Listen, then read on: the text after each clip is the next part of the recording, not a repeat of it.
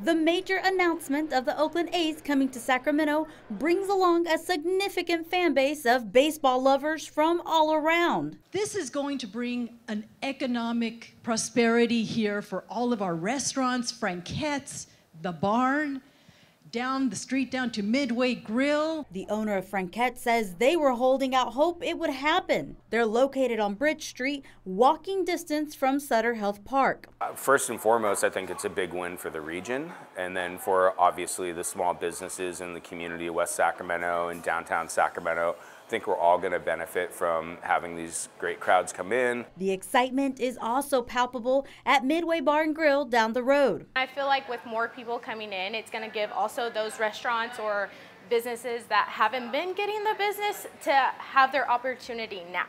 And we're really excited to see new faces. And what does that look like for business in the grand scheme of things? So to give you the magnitude of that, that's almost the economic impact of a university. That visitor impact can really make the difference for our, all of our local businesses that have even been struggling since the pandemic. West Sacramento Mayor Martha Guerrero also anticipates the move adding thousands of jobs. Because it's going to be ongoing now to have, games being played.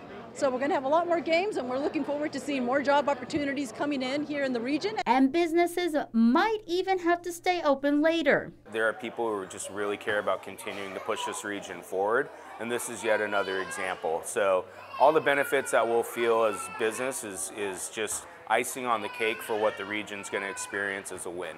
As for a plan with how to deal with an influx of customers, businesses say it's still too soon to tell, but their wheels are already spinning.